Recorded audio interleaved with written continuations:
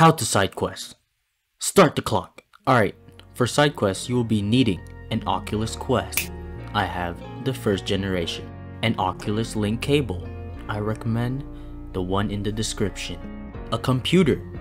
I'm using Windows. And lastly, a smartphone with the Oculus app installed. First, download SideQuest. Click the link in the description or go here and select the download button. Choose Windows if you have a Windows PC or Mac OS if you have a Mac, and Linux, etc. Click install and choose where to put it. Second, become a developer on Oculus. Click link in description or go here. You must log into your Oculus account. Now put your organization name. It can be whatever you want. Read and agree to the terms when finished. Third, this step is only for Windows users. Click link in description or go here. Click download, locate the file, and then right click and extract the file.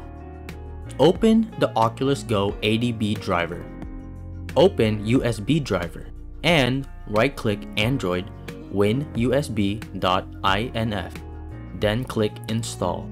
Press OK until operation completed successfully. Fourth, enabling developer mode.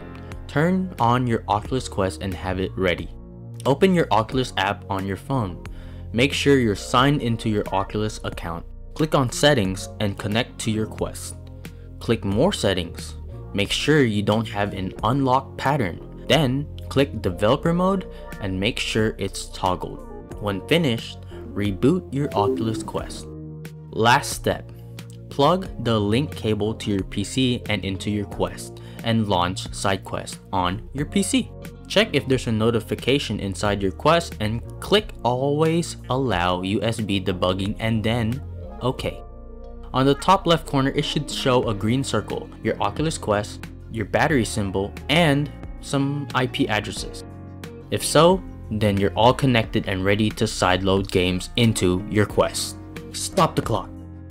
Thanks for watching my SideQuest tutorial, and thanks for sticking around to the end.